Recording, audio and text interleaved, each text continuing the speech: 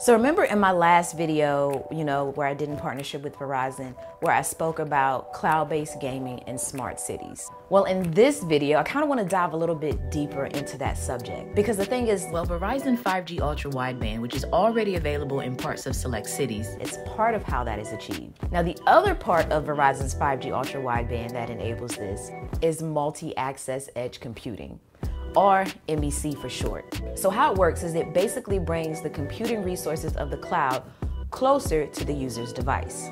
And it does this by not storing, the information off in some faraway server. So the benefit of this is that in turn, it helps reduce latency, and it also speeds up the local processing time for data-intensive applications. Then data can just be stored and analyzed and processed at the network edge instead of off in the cloud or on devices. And also, before we go any further, big thank you to Verizon for sponsoring this video. We actually have a series of videos in which we've done together with one more to come that I'm excited about, so stay tuned for that. Through Verizon 5G ultra wideband, the latency in which it takes for data to move from and to the phone to the network is reduced.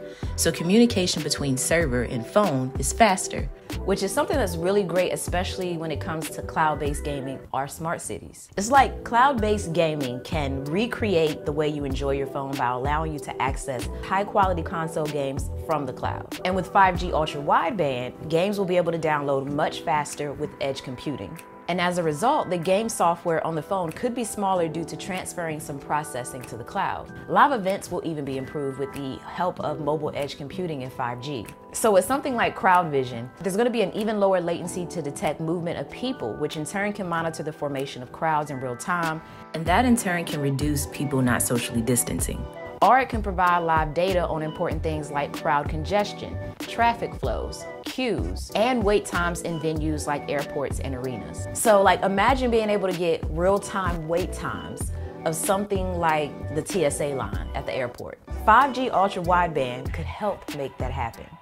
There's even a company known as YBVR that is building a VR video platform and testing how they can utilize 5G ultra wideband to stream live 8K video to sports fans and concert attendees. I wouldn't be surprised if we start to see, more of 8K streaming devices rolling out after that. Because you're gonna definitely need a device that's gonna offer an awesome viewing experience for that multi-angle view you would get, where you can then smoothly choose your camera view with ultra low latency. This option alone is going to let you further personalize your at-home experience, thus in turn placing you in control. Now in the area of cloud gaming, this is a very new concept and still kind of in what we may consider the beta phase, but even in factoring that in, the possibilities that could come from that are just amazing to even think about.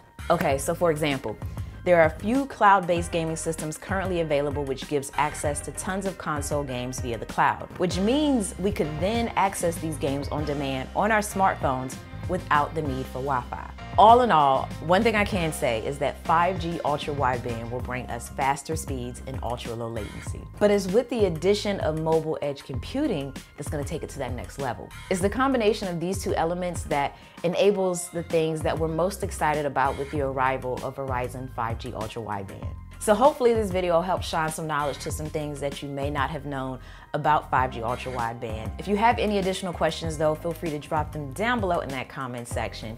And as always, thanks for taking the time out to let me tech you out.